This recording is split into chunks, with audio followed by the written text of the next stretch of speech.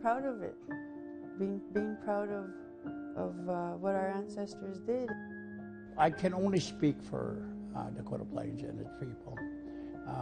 We've always recognized the fact that we were here at time immemorial. There is no Manitoba border. There is no international border. Chief and I, sometimes we wonder, like, why are we here? Why us, right? But we've always had that inquisitive nature that it's like disobedience.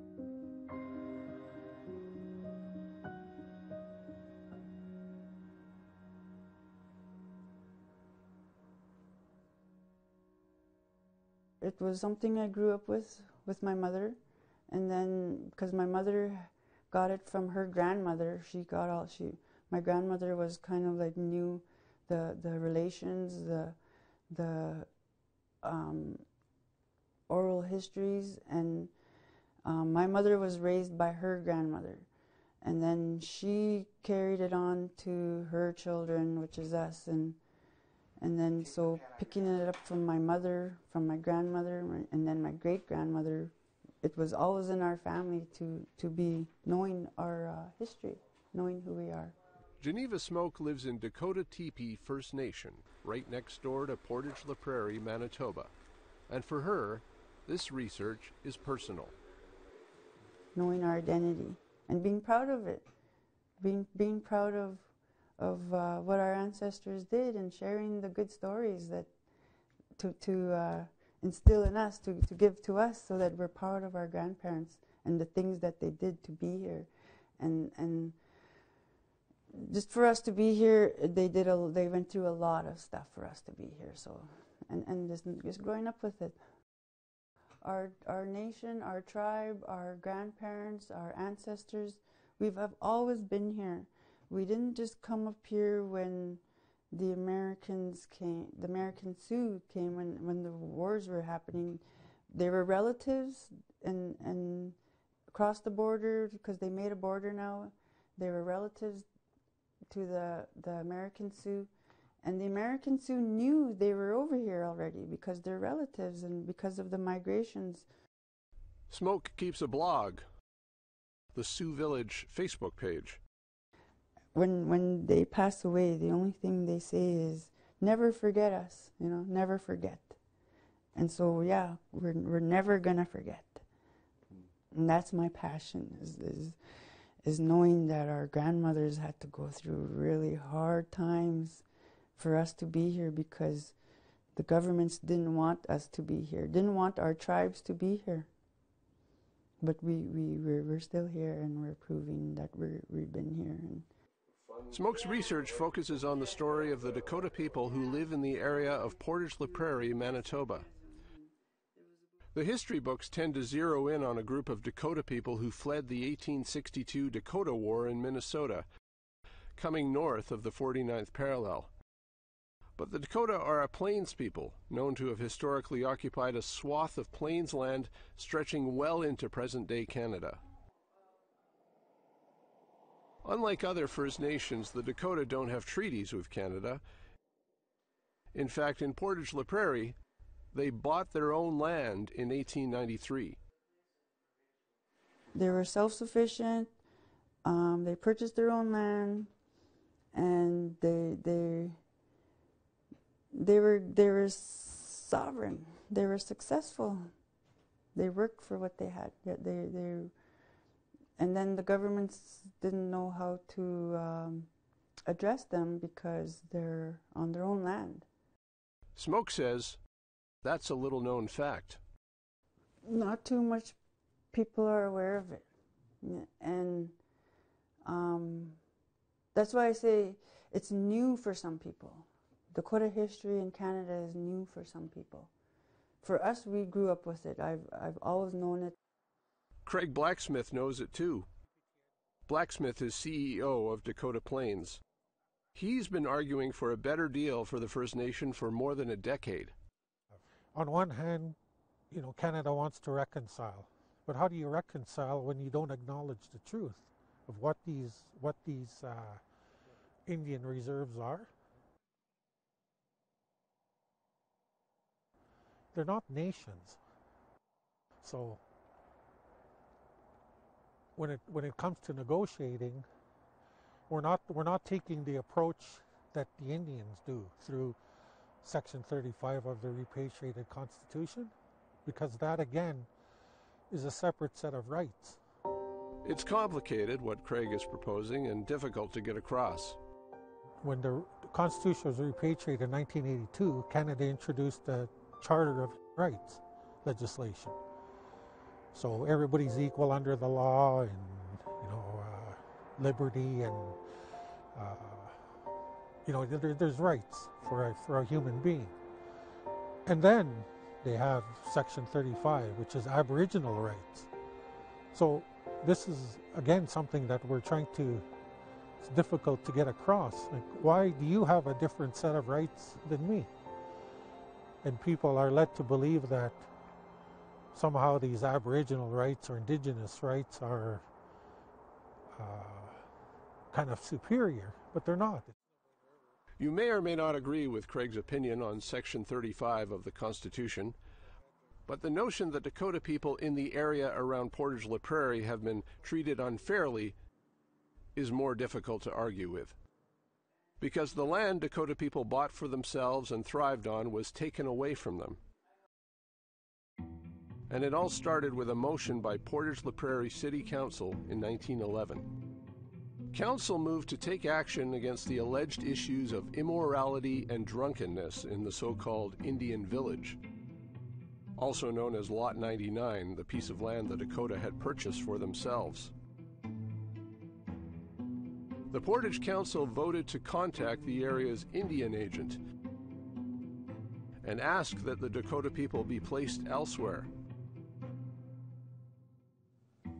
What followed was a more than 60-year series of events which deeply impacted the community of Dakota people who lived around Portage La Prairie. In the ensuing years, the federal government wrested not just Lot 99 from the Dakotas, but also another piece of land known as Lot 14. And by 1973, the Portage area Dakotas had been split in two. One group was placed on land that was originally part of the Long Plain Reserve. This reserve became known as Dakota Plains, and the other group was placed on property known as Parish Lot 25, and became known as Dakota Teepee. Geneva Smoke lives in Dakota Teepee First Nation, and Craig Blacksmith is CEO of Dakota Plains. And both of them are dedicated to putting a spotlight on what happened to the Dakotas of Portage La Prairie.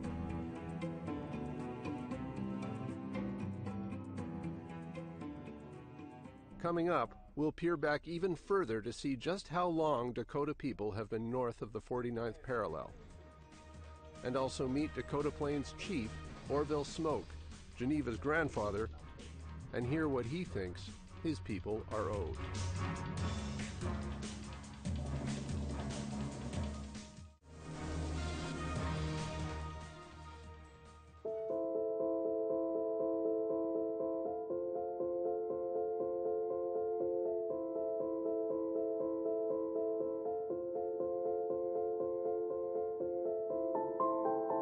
According to some accounts, the story of the Dakota people around Portage La Prairie begins in 1862.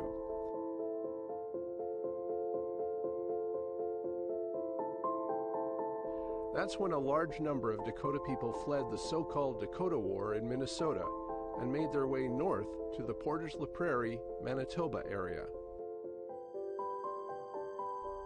But Chief Orville Smoke of Dakota Plains First Nation says that's not the whole story. We've always recognized the fact that we were here a time immemorial. There is no Manitoba border. There is no international border. And we had trade and commerce with our brother and sister tribes in this area. So we've roamed the area forever. And because they didn't sign a treaty or didn't take the time to negotiate with the Dakota in this area, there's a lot of stuff that happened to our people that needs to be recognized. We extensively researched it, and we found out that there was actual documentation putting us here pre-Manitoba. And it was authenticated by Hudson Bay Company, the French government, and the English government were saying that the Dakota were in fact in this area at that point in time. And so somebody telling me that I'm an immigrant is ridiculous. Prove it to me. I proved otherwise, that in fact I was here pre. Ours was a group that went from Portage to different areas, bought some private lands in Portage. They pooled their money, their wages together, and bought a piece of land now known as Lot 99. And they lived on it, and they built houses, they made streets, they grew gardens, and they were employed. And for some strange reason, in 1911, I think it was April 29, the city of Portage La Prairie made a motion to rid the Dakota in the area of their property. They made a motion and sent it to the Department of Indian Affairs, and Indian Affairs responded very quickly, and thus we ended up here in a semi-remote area. You tell that story about your people buying their own land in this area, thriving, and then the government steps in and it's all taken away. How do you feel about that? Terrible. We were human beings no matter what. And when you look back, I did a calculation of the loss of use, and it's in the millions. If we were given that, the loss of use, we would in fact be independent. And the reason why I can say that, if they left us alone at Lot 99, we would have been independent today, because simply we were making a living for ourselves, and we lost all of it. What I would like to do is to have them recognize what they done to us criminally. You take away the Indian Act, and I become a human being, and somebody did something terrible to me and my people. They relocated us from a prime area to an area that's semi-remote, and we're inside another treaty reserve. I'm not saying there's anything wrong with that, but the traffic stops at the bigger reserve. And we tried everything to make ends meet. We had a store, we had gas bar, we had VLTs and all of it. We just couldn't get the population to support it. I sat down and I calculated what would make my people comfortable and what they were done out of. In order to bring that living standard up to where it was back then to what it is today, the budgets that we get today has to be increased to a level where it's a third more than what we are, which comes out to 1 million to 1.5 million a year, going retroactively to 1911. To date, we are talking. Dakota Plains is preparing to negotiate with Canada. But Craig Blacksmith says the dates set by the government to begin meetings came and went with no word from the feds. And assuming negotiations do get started soon, according to Blacksmith, the question of what Dakota Plains is owed could go beyond the loss of use for Lot 99 Chief Smoke refers to. For Dakota Plains specifically, we go back to that Dominion Lands Act, right? Say we take a figure like 400 people. And according to the Dominion Lands Act, it was per household, per person. Under the treaty system, or the surrender agreements that the Indians signed, the Indians had to give up all the land, the rights to the land, title and privileges. In exchange, the Queen, through her bounty and benevolence, that's what it actually says, gives our Indian children 160 acres per family of 5. You get 20 square miles of land, which is what Dakota Plains should have had. And you'll see when we go there, it's less than 2 square miles. So, as a starting point, we should have been entitled to 20 square miles, which is 12,000 acres, roughly. And if the going rate is, say, $5,000 an acre, well, you're looking at close to $60 million starting point. After a rain, but will they get what they want? Chief Smoke is feeling optimistic. No matter what, somebody somewhere is going to realize that the Dakota were treated unfairly and that we do need to compensate them rather than making contribution dollars. But what of the notion that Dakota people are not indigenous to Canada? This 2009 letter from the Department of Indian Affairs to Sioux Valley Dakota Nation makes the point that the government no longer views the Dakota people as, quote, refugees. But the issue of whether the Dakota people have had a provable pre-contact presence north of the 49th parallel is one that has been leveraged by the federal government in the past. As this 1996 letter from then Minister of Indian Affairs Ron Irwin demonstrates.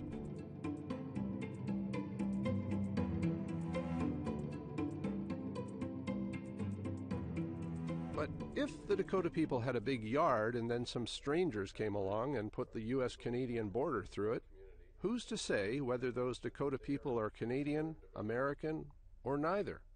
Yeah, so, and I think in the collections we've got something like 2.8 million artifacts, most of which, if that's institutionally wise, is a part of ours.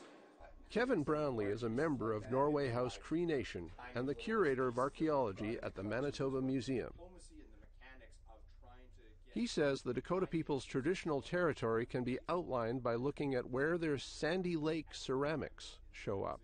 Sandy Lake is the term used by archaeologists to describe a certain style of pottery, and it's found throughout sort of northern Minnesota, southern Manitoba, northwestern Ontario, and it's believed to be the ancestral of the Dakota people are the people who produce this style of pottery. And this one it's a little different. It's not 100% Sandy Lake, but it certainly has flavors of that. And so when you start seeing a vessel like this, you know, is this something where the person may have had, you know, part Dakota and part another nation or married into? What does it tell us about where the Dakota people were in North America?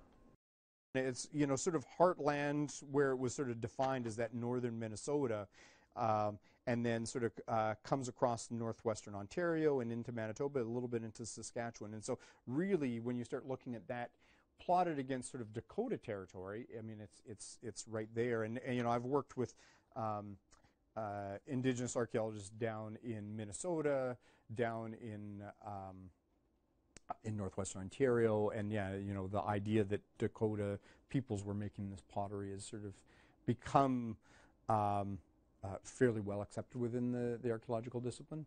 I think it really showcases the idea that, you know, the boundaries that we sort of superimpose on the earth are really sort of meaningless. This pot, for example, we're fortunate, a graduate student from who's now at Lakehead University.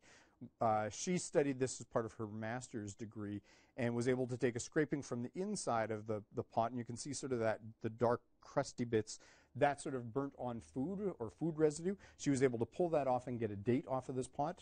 Turned out to be about 1300 CEs, or about 700 years old. 700 years ago, and where was that found? This one comes from just in the southern part of, just a little bit upstream from Pinawa. Yeah, the current town of Pinawa. So somewhere in the Otter Falls area. Well above the 49th parallel. Yes, well above, absolutely. So the Dakota people have been here for a while. They're not just refugees who fled Minnesota in 1862. We've met Craig Blacksmith at Portage La Prairie's Fort Lorraine Museum. The museum focuses on the pioneer experience in the area, with no mention of the incredible story of the Dakota people who bought Lot 99 with their own hard-earned money. What do you think about the fact that the Dakota story is not currently included in the museum here? It's not surprising that there isn't a history of the Dakota people here, because the Canadian history books don't teach about the Dakota people. There's very few people that know. The federal government says that recognition of Indigenous rights and self-determination discussions are confidential. But Craig Blacksmith is eager to put a spotlight on this hidden history and get down to the business of negotiating compensation. The more the government says, you know, don't do this, well, basically they're the ones lighting a fire under us.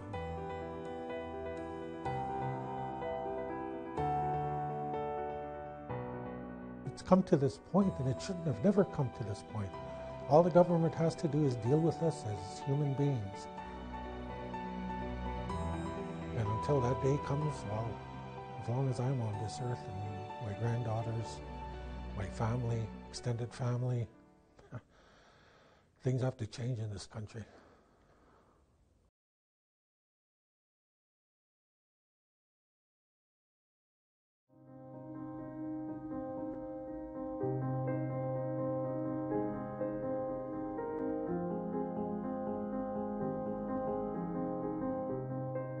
Nothing can replace the years that they took from us.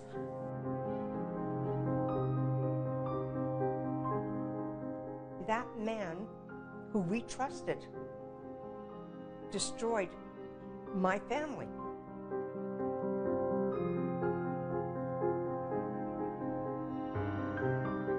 It seems like they just want to pay us out to keep us quiet. But we're not going to be quiet.